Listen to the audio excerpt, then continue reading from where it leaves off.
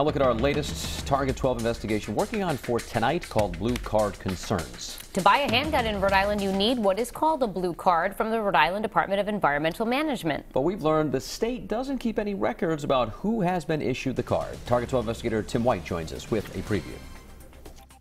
This investigation began because we wanted to know if the Westerly shooting suspect had a blue card when he purchased a gun, but the state couldn't give us an answer. DEM Chief Dean Hoxie says he frequently gets calls from police departments looking to verify blue cards, but they often have to say they have no idea because those records are gone. The Westerly incident certainly showed where there may be a hole in the system, which nobody wants to see. The gun dealers don't want to see. No one wants to see a tragic situation happen. Tonight at 5, we'll tell you how some want to make major changes to the blue card system, including a plan that would require hands-on training before someone could buy a handgun. With the Target 12 investigators, Tim White, Eyewitness News. And you can see this full Target 12 investigators exclusive Blue Card Concerns starting tonight at 5.